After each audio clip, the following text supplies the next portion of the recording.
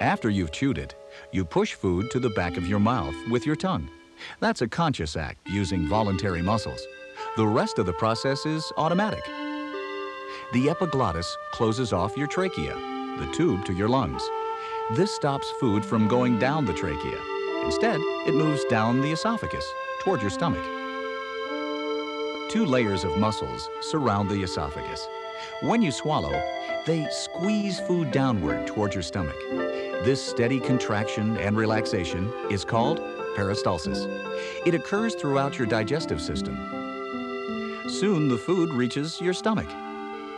So far, very little of the digestive process has taken place, but now much more begins to happen. Like the esophagus, your stomach is wrapped in layers of muscles, but there are 3 layers of muscle instead of 2. They also contract in a peristaltic rhythm. The 3 layers contract in waves. This mixes the food with liquids that your stomach produces. These are gastric juices, secreted by microscopic glands that line the inner wall of your stomach.